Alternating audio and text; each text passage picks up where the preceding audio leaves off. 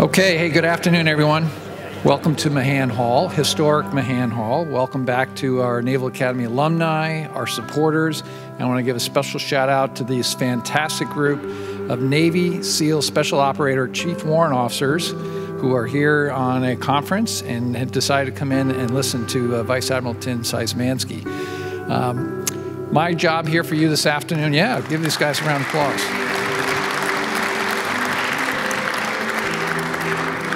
This part of the program is really special. You have a chance to hear from one of our Navy senior leaders, somebody that's been in the special operations community for well over 30 years. So Tim Szymanski is from Wilmington, Delaware. He went to the Naval Academy Prep School. And I always like telling people when we have somebody that's been successful in the Navy, they started out at the Naval Academy Prep School. When he graduated here in 1985, he actually was a surface warfare officer first, did that for 4 years.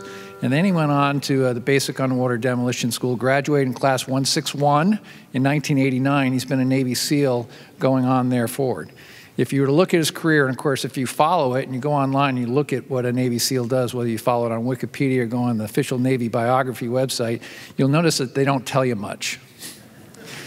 So I'm not going to tell you much either, except to say that Tim has commanded at every level and every aspect of SEALs teams, from special boats to special delivery vehicles to the Warfare Development Group.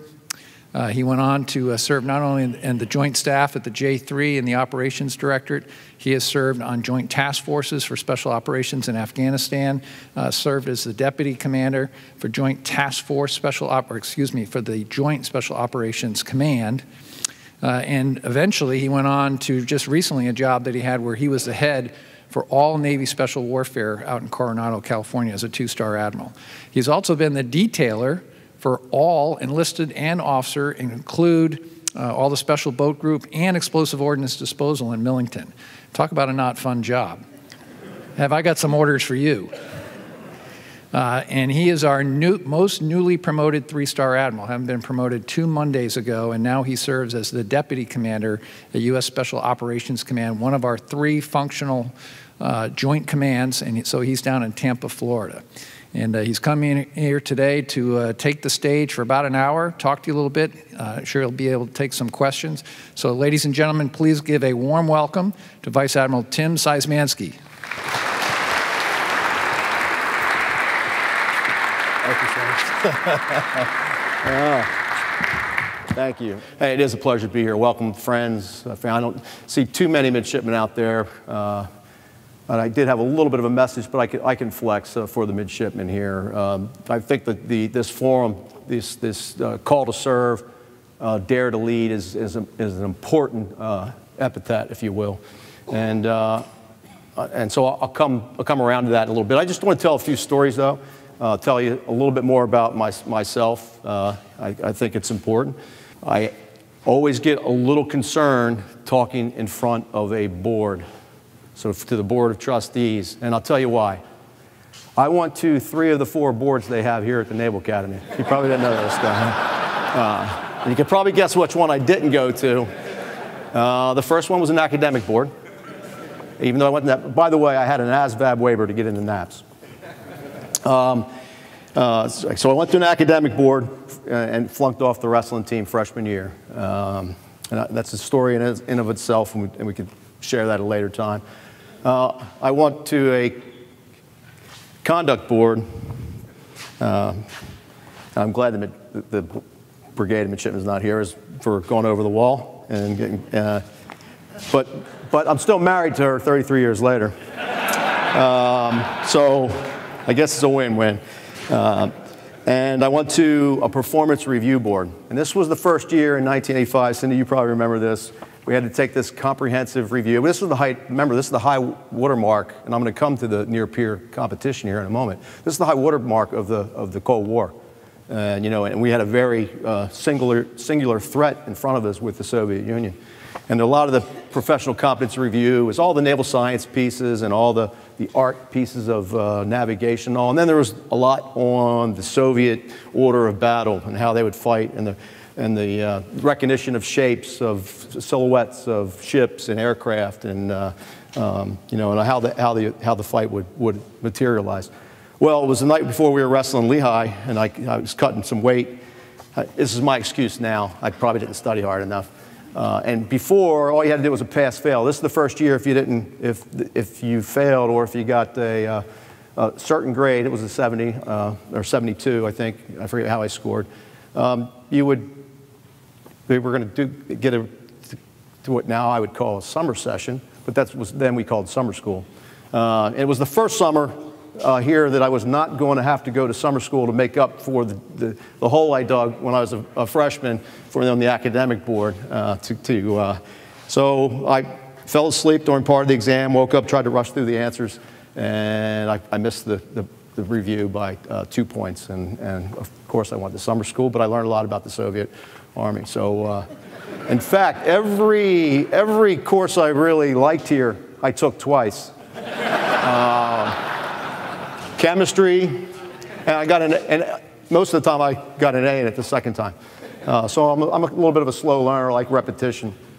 Believe it or not, naval history.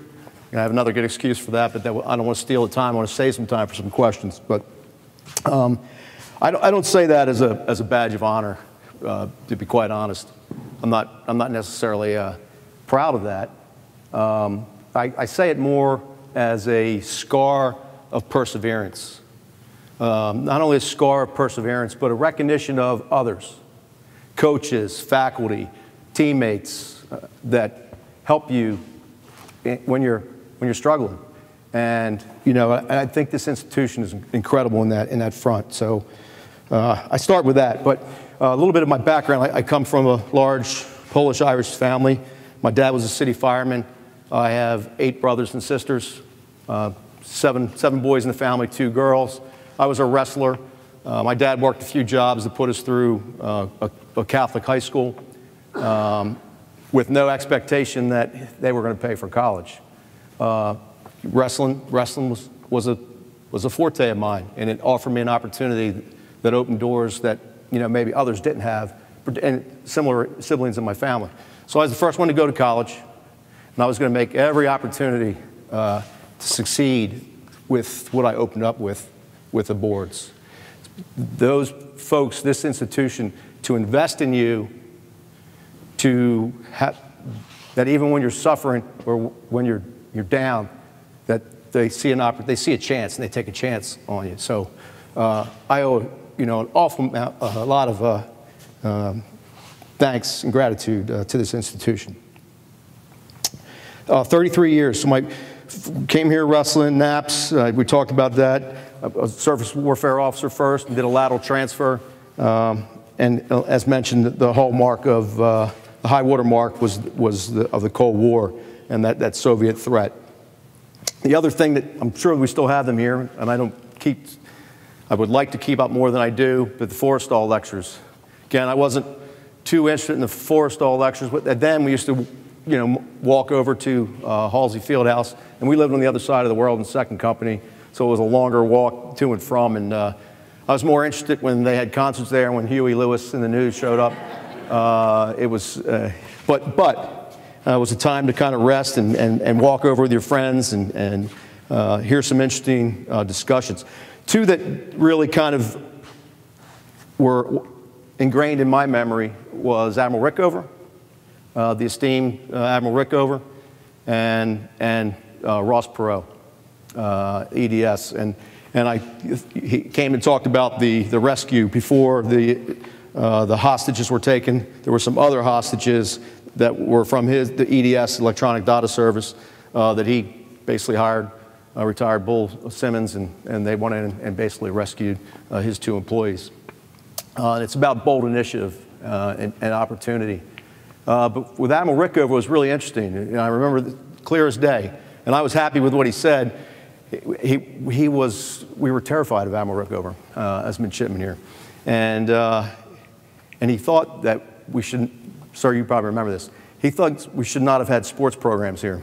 and which I completely disagree with, because nothing prepares you more to go into harm's way than the aspect of college athletics. It's the closest thing to combat under stress that you can, if you can replicate, or that level of pressure and you know, fear of failure and that type of thing. And so sports athletics here is important, in my belief, my opinion. But Admiral Rickover said there should only be 2 sports here, boxing and wrestling. And everything else should be about study. But he was a war fighter. He had a war-fighting focus, and that was his mentality. And the reason I kind of start with that is because of the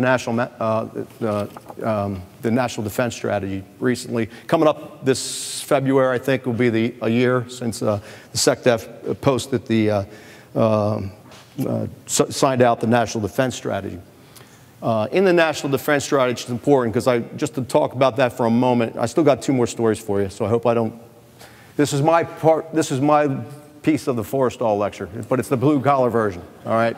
So the National Defense Strategy, really important, and I'm coming back to that in a moment, because I really want to talk about where the CNO has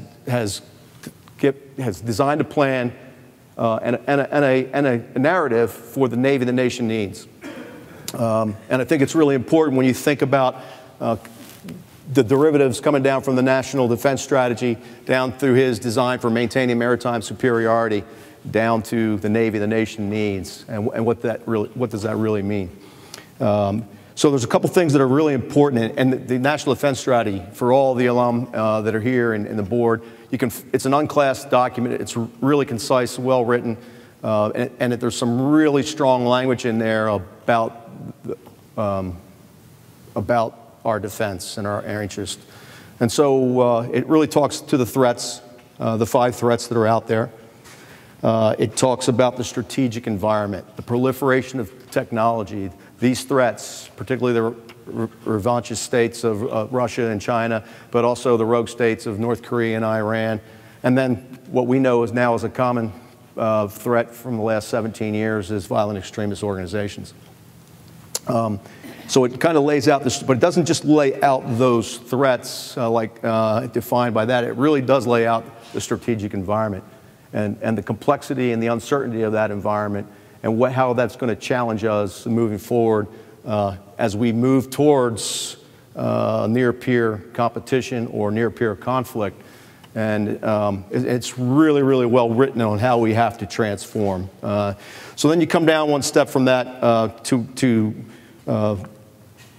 now, the CNO, like I said, well, I would tip my hand. He was not going to be the guest speaker. So the CNO was already thinking about this because the National Military Strategy released by the chairman had already been out for about a year. And it was similar, but the National Defense Strategy kind of firmed that up a little more crystal-like. And so we had the design for maintaining maritime superiority. And it's got 4 color lines in there, 4 lines of effort, if you will. The blue line for strength and naval power, and the gold line for people, which is what I'm going to focus on here in a minute and come back to that. The green line on high velocity learning and training and synthetic training and those types of things. And then the purple line, which is about partners and the partners we need. And from a special operator that really has been out of the Navy for a long time until I returned to Naval Special Warfare and the naval component now at SOCOM. There's the partner aspect is completely understood by special operations because for the last 17 years we've relied heavily on partners to help. Sure, part of the National Defense Strategy is to strengthen those partnerships, but also to build new ones. You would be surprised the level of intelligence sharing and things we're doing with some non-traditional partners. The UAE comes to mind, and how good of a partner they have been in places you might not think, in Africa and other places. And as we look at the strategic environment of the future and those 5 threats and where we need to transform and have the Navy the nation needs, partners become really important. And we are not going to backslide on the maturity of building partnerships, not only at our coalition partners, but also with our interagency, multinational organization, the whole GIM concept, if you will. Those are not assumptions for the future operating environment. Those are actually, we need to maintain that they're facts. Okay, so the national military strategy designed for maintaining maritime superiority, and then the CNOs, building the nation, or the Navy the nation needs, and it's 5 or 6 pillars in there.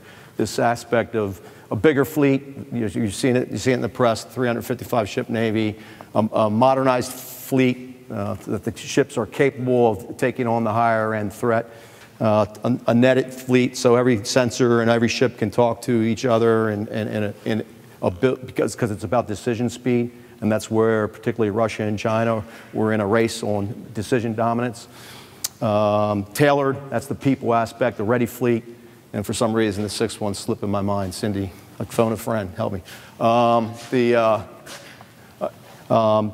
But the Navy has been a tremendous partner to special operations over the last 17 years in the counterterrorism fight globally.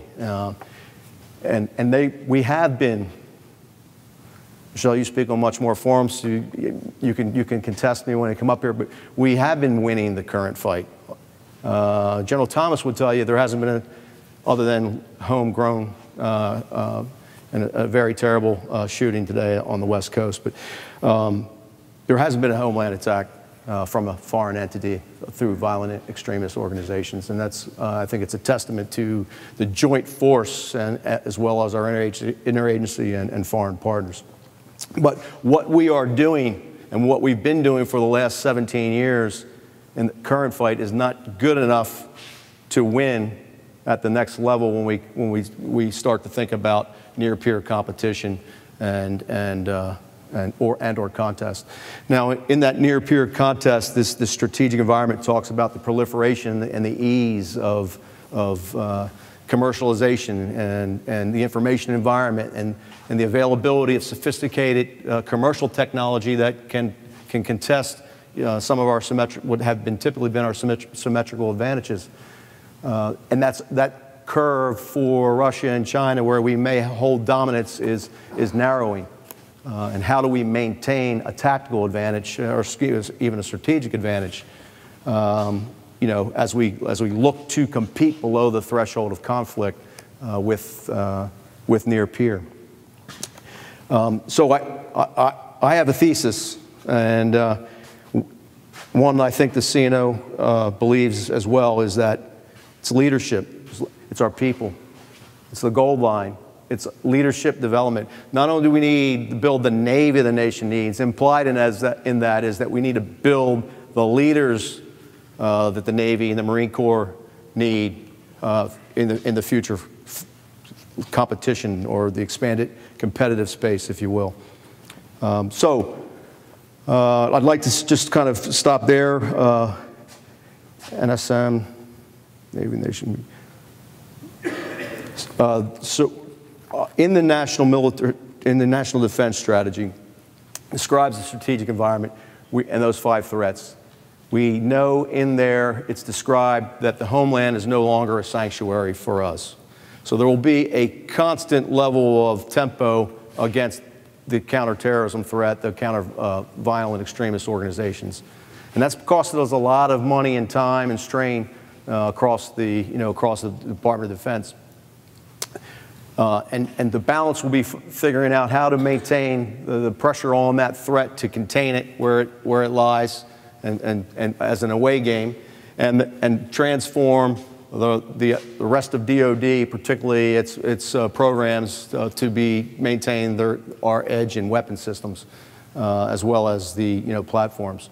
So, in that constant tension between resources and a pretty decent budget this year, President's budget for restoring readiness and also moving towards modernization, we realize that the violent extremist fight is here to stay. We got to deal with it. Sanctuary is no longer physical. with the aspects of cyberspace and the aspects of how cyberspace can be used by violent extremist organizations or others in the way of influence, inspiring, in the way of cyber currency, Bitcoin. They can remain, that's in the old sort of counterinsurgency doctrine, if you take away sanctuary, you have to take away a couple things, and one of them is that external support. Well, there's an aspect of that external support is no longer connected by roads and distance and geography to that sanctuary. We're now connected globally by the internet and cyberspace. And those are, as we think about the future of warfare, not only the characters changing or re-emerging in the case of Russia and China, but the character of how we will fight is going to change. It's changing as well. So it's going to be important that we develop the leaders that can contend with that can lead us through that and win that fight. I want to tell two stories. One is about my former aide, is Lieutenant. He graduated of the Naval Academy. Lieutenant Dan, I'll call him Lieutenant Dan. He just made Lieutenant Commander, so we can't call him Lieutenant Dan. He's about 5'7", red hair, about 155 pounds, soaking wet. But this is the product that this institution puts out on the battlefield. When you think about this, and I know I have a lot of military alum in the audience, battles, engagements, wars, and even in the future of this expanded competitive space, the gray zone, some call it, and the complication in those areas are won at the O2, O3, E6, E7 level, right? So in Lieutenant Dan's case, Lieutenant Dan was West Coast SEAL Team Forward, working for Combined Joint Special Operations Task Force Iraq, and currently the Operation Inherent Resolve campaign. Not this past summer, September 17, or December 17, the liberation of Mosul. Dan was really, we were operating under some, I wouldn't say, some very clear guidance about how far forward we could go, and what we could do in our advise and assist role, and our guys find opportunity to push those limits to get the mission done. Lieutenant Dan was the main advisor to a number of the Iraqi generals of the counterterrorism service that actually liberated Mosul. The complexity of a young lieutenant who's dealing with these seasoned Iraqi generals, a really kind of weird relationship with the Iranian Shia militia groups that are on the outskirts as well, dealing with the populace, dealing with the Iraqi government, dealing with the country team, dealing with the local populace, dealing with his own guys that probably want to do more than they're allowed to do, and being able to kind of inspire that team and lead them through. But they pushed through and really liberated the, and to me, I know who won that. I know who won that battle, and I know what that means for the success of the recent elections and how much Dan played a role in that. And I also know, as you connect that dot back, how much that was from what he was taught here, what he learned here at this institution. So this is an incubator of leadership here at the Naval Academy. And I think the Naval Academy, Soup, I think as we look forward, it's got to evolve as well. So, I joked about those boards. I graduated in the top 10% of the bottom half of the class.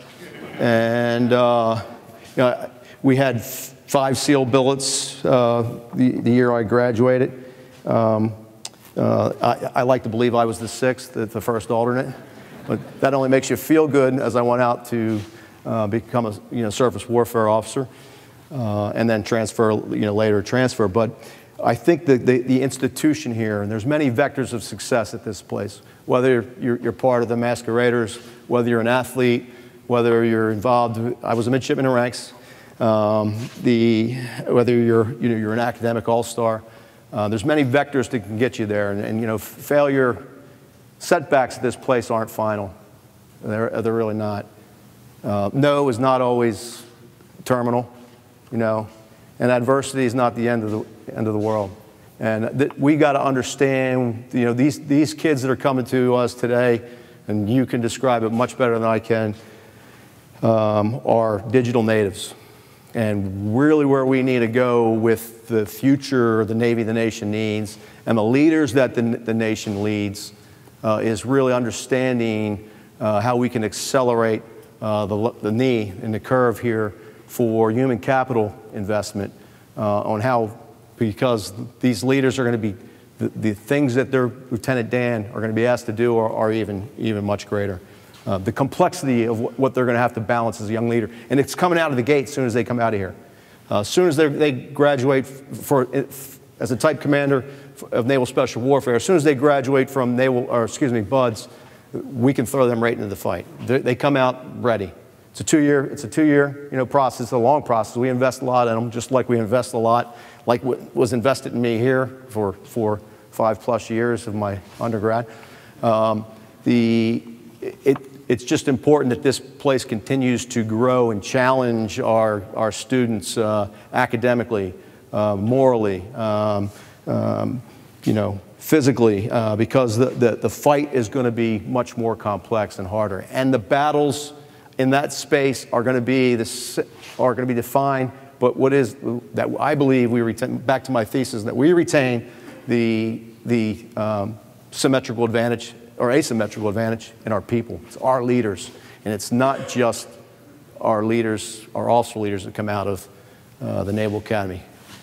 As these heroes sit over here, that you know, once all enlisted, now commissioned warrant officers, and that brings me to the second story, because to kind of put a punctuation point on, or an exclamation point on the story. Our most recent Medal of Honor recipient, Britt Slabinski, retired Master Chief, and his his leadership under some really harrowing conditions in night of March 3rd, 4th, 2002, in the battle for Roberts Ridge. You can find it online. You can read the story, but basically they go through a lot of bad planning and a lot of bad intelligence preparation of the battlefield, and a need to kind of go in and support the overall Operation Anaconda effort, which, by the way, was a success, which is not known too well in the story, and supported the conventional forces and the 101st that were in the valley there, Shaliwali Cot. So as they're coming in on top of Takur Ghar at 9,500, 10,000 feet, they take some fire, and it's a magic bullet. It hits the electric or the hydraulic system in the aircraft, the CH-47, and the pilots are now basically flying on manual without the hydraulic piece. They're jacking it around, but there's hydraulic fuel running all around the deck there. And Neil Roberts, an Air Force combat control, and falls out of the aircraft. Actually, the guy, one of the crew, was tethered in, slips and falls. He looks like he's fallen because they were getting ready to air land, and we get out and come out really fast and take up a tactical position. Fifi, Neil Roberts, jumps up to grab the air crewman that was slipping out of the back, and actually, because of the way the helicopter jolt, Fifi falls out. The CH-47 goes up the Shaliwali Valley. The name of the mountain's Takur Ghar, about 15 kilometers, and we've lost complete situational awareness at the command and control level. Then Senior Chief Britt Slabinski, takes it upon himself. Takes it upon himself, sitting in the back of that helicopter, to take his small team, no officers on board, to take his small team in to return and go and rescue Neil Roberts. Well, 24 hours later, they run into the jaws of the enemy at 10,000 feet, fighting uphill I'm sorry, I called Neil the CCT. It's Chapman who later dies, who was the CCT. Neil was one of the SEALs. Crash. They get up there. They get so close. We see it later in overhead imagery that they get almost on, because of the snows, about waist deep. They get about 3 meters from Neil. Not him. And so Britt Slabinski, in the hills like this, Britt Slabinski and Chapman, the Air Force CCT, are here, and they're taking heavy fire. So they're firing. Two of their guys get shot pretty badly. Turbo, who's lost his leg, and Morgani were shot in the leg, and they're realizing they're losing this fight. And we already have 2 QRFs inbound to go and help recover the team and save Neil Roberts and recover the rest of the team. And the first QRF gets schwacked coming in pretty hard. We lose a significant number of Army aviators, Rangers, another Air Force. Third time coming in on the top of this hill, kind of not really recommended. So they're fighting off the hill as the QRF's coming in, but they're jumping down the side of this mountain, and they got 2 guys that one's bleeding out in his leg. They're triaging the medical piece. They're fighting. He's still doing calls for fire. At one point, he sends his own coordinates, almost calls fire in on himself. The enemy's mortaring from other nearby mountain ranges, and they fight for about 8 hours going down this mountain. And we eventually effect a link up, and so with some more heroics that I could go into much more detail. But when you listen to Britt Slabinski and his decision to go back to rescue his teammate, he was an Eagle Scout, and he talks about when he's in the back of that aircraft, and he's how can he draw strength? And he's, they've just been shot up. Neil's back there. We have no idea what's happened with Neil. There's injured pilots that have crashed. The pilot that's in that aircraft, when the aircraft comes to rescue them, he kicks the pilot out. He's the pilot that's going to go back with Britt Slabinski, the original pilot that went in and take them in. But Britt's sitting in the back of the aircraft and trying to look strong in front of his teammates, inspire your teammates, for your mission, and all that's running through his head is, on my honor, I'll do my best, over and over and over again, and it's quite moving. I can ask. I was hoping the midshipmen were here.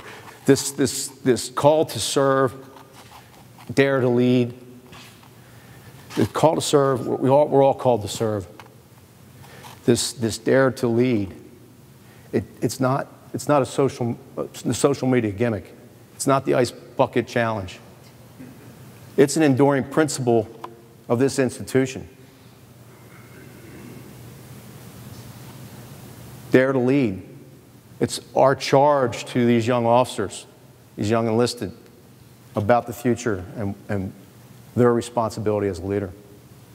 So I want to thank you for the time. I'm willing to stay and take some questions. It went pretty long, but I'll take a few questions. And I just want to thank the board, the trustees.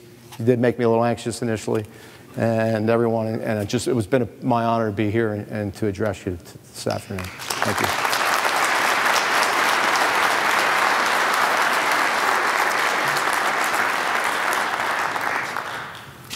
Questions, please. My name is Spencer Johnson, sir. I'm an old retired Navy captain, class of '63. I was born in '62. In 1996, shortly after retiring from the Navy, I was working on a project for the chairman of the Joint Chiefs of Staff with an Army colonel, my contemporary from West Point, a great friend. And we were to answer a question from the chairman, which was, what should the National Unified Command look like in 2010? And we suggested a number of changes to the chairman and the JCS.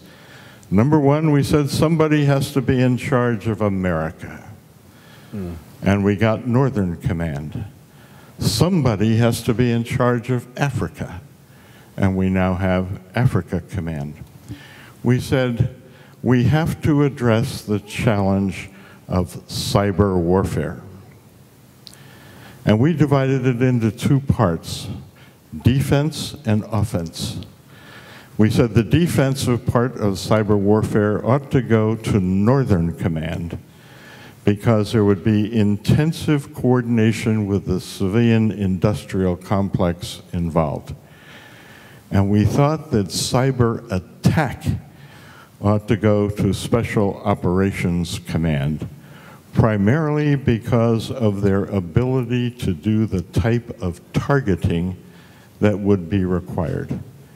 And of course, that didn't happen. I'm not sure exactly where our command organization is for Cyber Command, or even if we have answered a lot of the principal questions still outstanding, like what constitutes an active war in cyber warfare?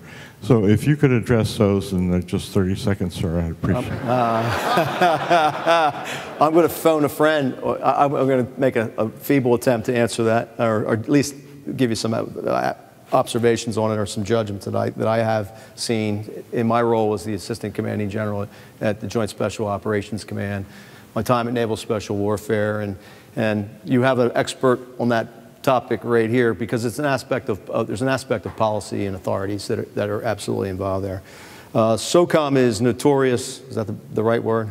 Famous, notorious would maybe have a negative connotation, for changing policy by CONOPS, particularly in the areas that we are described militarily now as ODTAC, or outside the active theaters of conflict.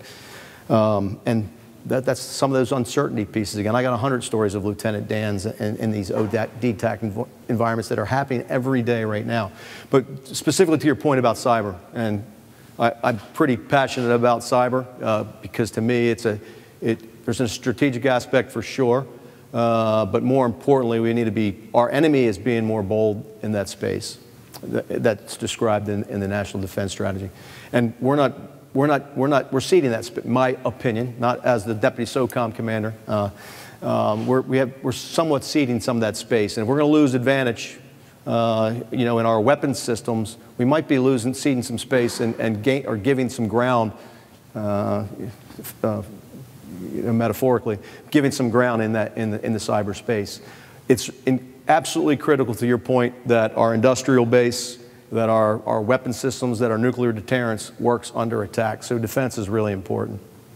And as I've told Naval Special Warfare till I'm blue in the face, I get really, one thing that is a pet peeve of mine, first is drugs, and the second is cyber defense. And when we get lazy about operational expedience to take shortcuts in cyber that make us vulnerable, our cybersecurity has to be built on defense first, because our command and control architecture, our weapons all have to work under attack. But we absolutely have to be in that space tactically, to find, to surveil. And there's a strategic aspect of understanding foreign intelligence and all that, but we need to be in that space because it's going to be one of the warfighting principles of fires, if you will. And we need offensive cyber operations in support of everything we're doing out there, from the SOF operator to the O5 captain on a ship out there. He needs those types of authorities and tools to be able to compete in that space and the challenge, whether it's messaging, but really for us at a tactical, very specific effect, short in nature, that is not going to have a strategic fallout that damages third world partners, cripples hospitals, those types of things. And some of that's been hard to describe to Congress, but Paul Nakasone, as the Cybercom commander, is doing an incredible job. There's a new national security, what are the new presidential directives called, on military action in this space that's pretty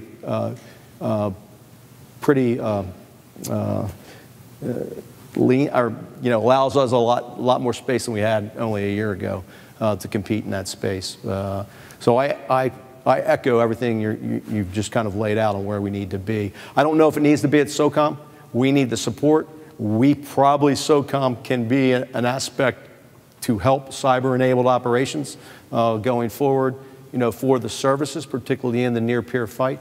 But those are kind of my I don't know if I really got at your question, but. You did, sir, but I would just like to add that I think we owe a great debt to Admiral Carter and to others, because this is the first institution in the country that is producing graduates that will be 100% schooled in cyber warfare. Yeah, I'm pretty parochial about this. I think the Navy's leading that across the board, to be quite honest, with the digital warfare officer and office and the things that Nancy Horton previously was doing. And you know, they're digital natives. We need to be in that space, and this is the involvement I was talking about this institution needs to take. So very, very great vision, sir. Thank you.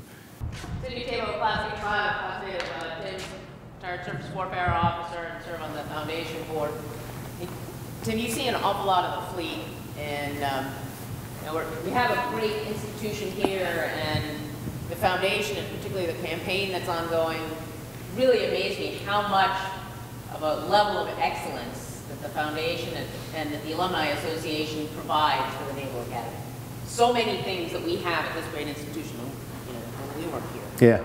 But as you see Naval Academy ensigns coming out to the fleet and joining the SEAL team, how are they doing in terms of whole person? And do you see anything we need to be focusing on as we look forward to the future? Incredible. That's good. That's a good question. And I was kind of trying to bait the soup prior to coming in here with this distinguished body of guys over here. And I'll give you guys the microphone. Who wants to answer that question? I think I would start with character. I think if there's one thing we've recognized in our formation, character counts, and it counts for a great deal. And I look at this institution. We're fortunate enough to be up here this week to do some work. And I think it's the character you develop in those young officers that come to us that matter the most. And it's that character that leads us in the future and produces admirals like Admiral Szymanski. Excuse me. So for us, I would say character is probably paramount. Obviously, there's other aspects. The willingness to compete, that combative, if you will, nature that we get out of those guys. Those are all aspects I think are important to us.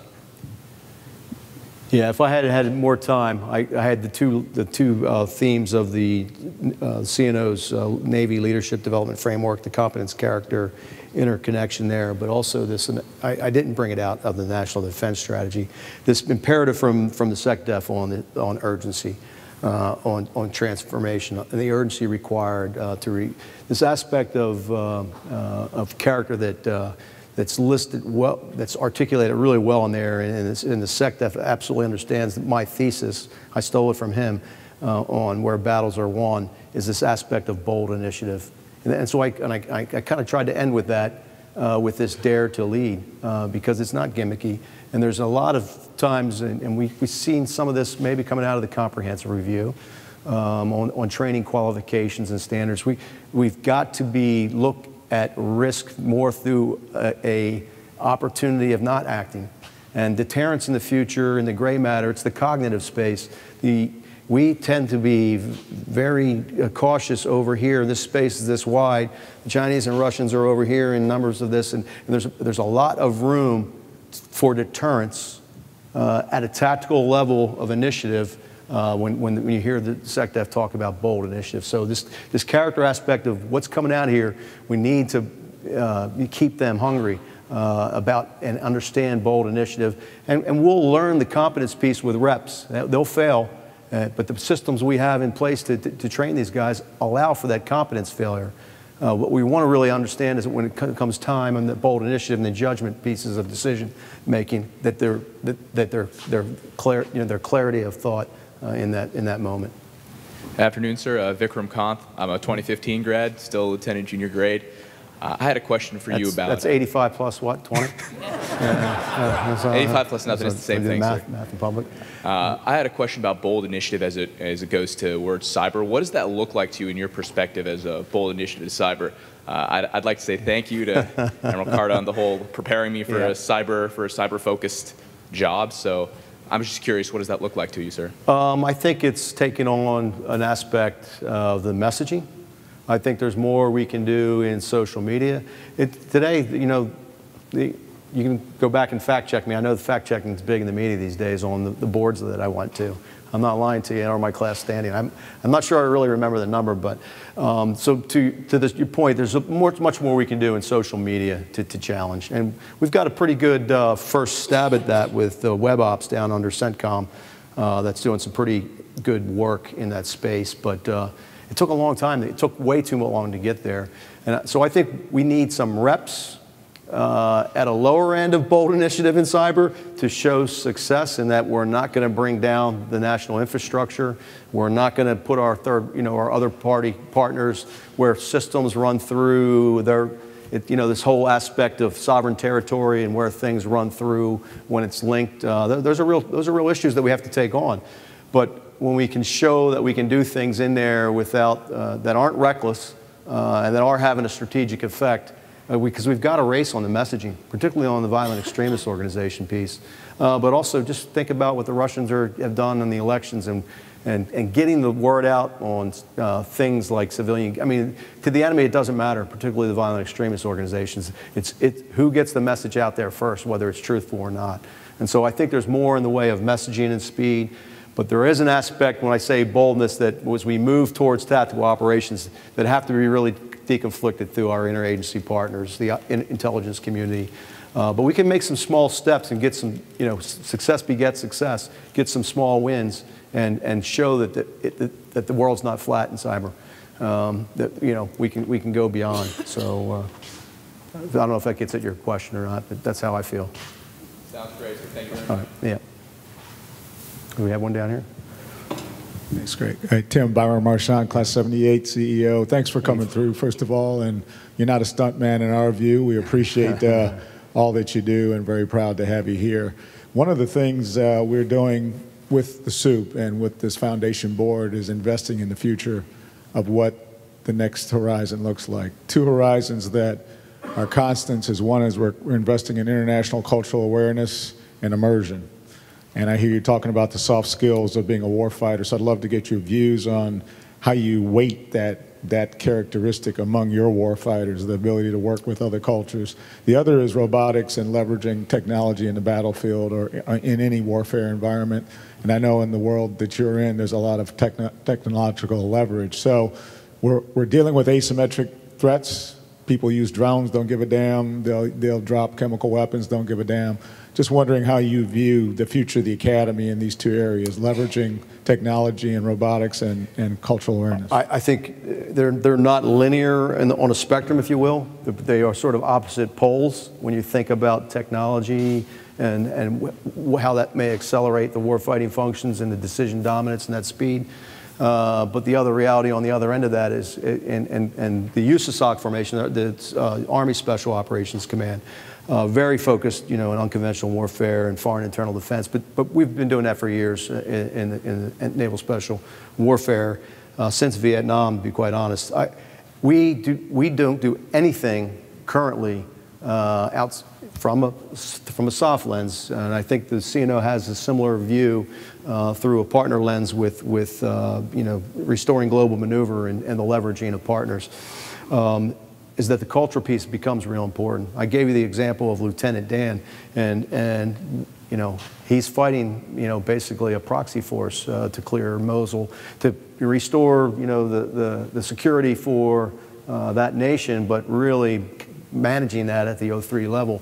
Everything we're doing in Syria and Iraq and what we've been doing in Afghanistan forever, particularly again through a soft lens in the Afghan Special Security Forces, is all about developing, having that cultural awareness and that we would call it under, this chairman's multi-domain, multi-dimensional sort of future fight.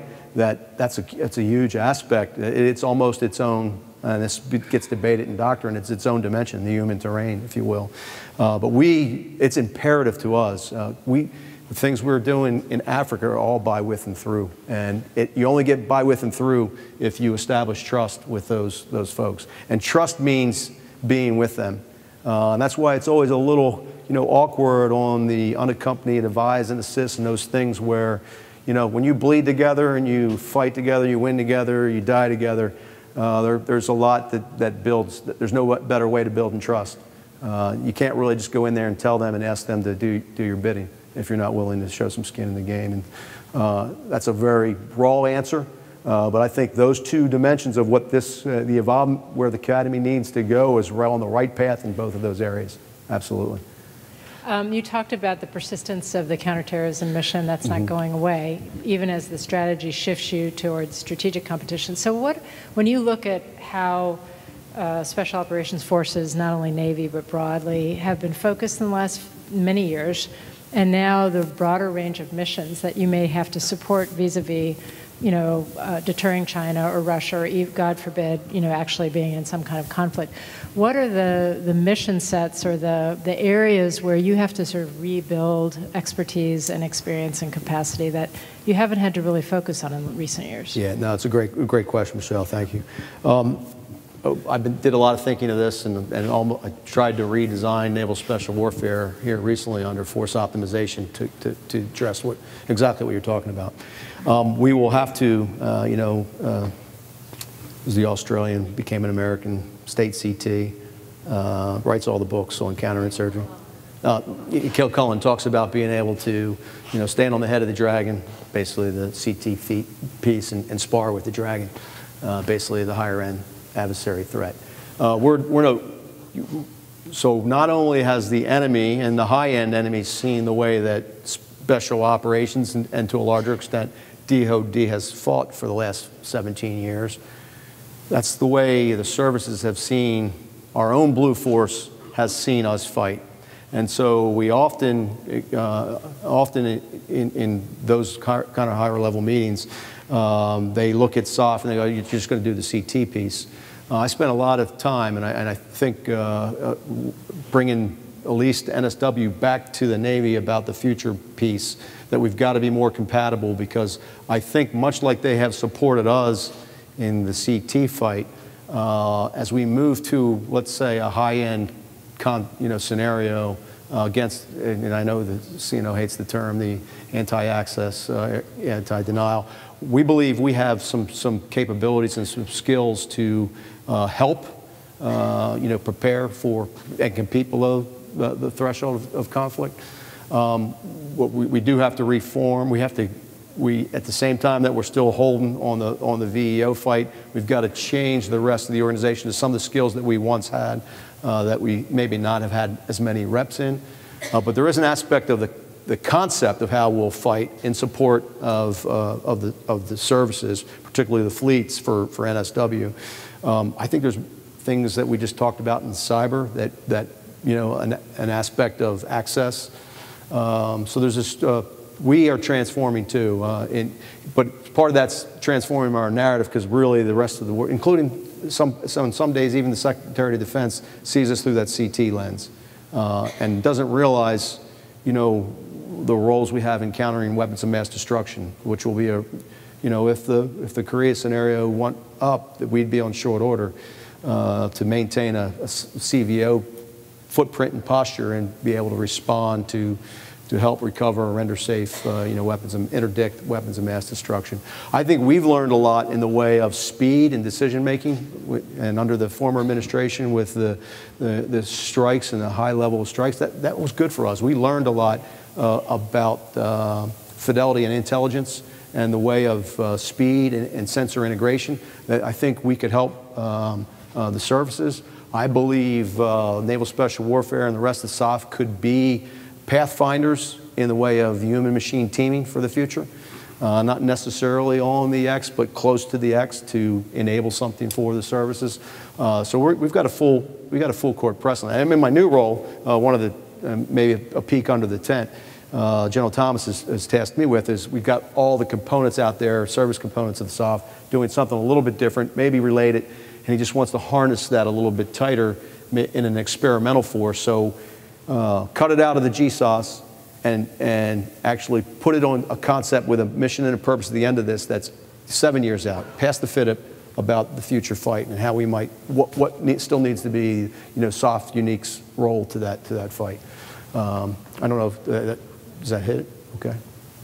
again, it's been my tremendous pleasure and to be the stand-in, and hopefully I was at least entertaining. All right. Yes, sir. Thank you very much, sir.